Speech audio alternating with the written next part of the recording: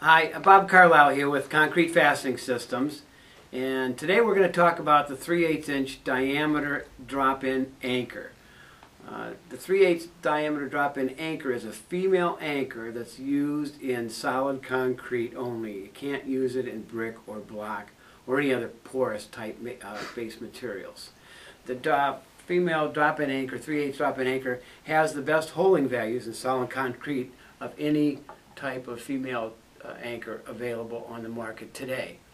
When we talk about the designated diameter of 3/8, that refers to the inside diameter or the bolt diameter that goes into the drop-in anchor.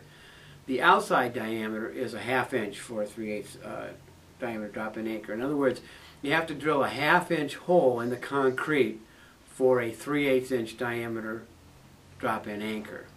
Now the anchor itself can be set level with the surface of the concrete, or it can be set below the surface of the concrete. All drop-in anchors require a setting tool. The setting tool is used to set the anchor. The drop-in anchor is dropped into the hole. The setting tool is then inserted into the threaded portion of the drop-in anchor and then smacked with a hammer here on the top. And that expands the anchor down here. Then, when the setting tool is removed, the anchor is set in the concrete and you can bolt and unbolt to the anchor.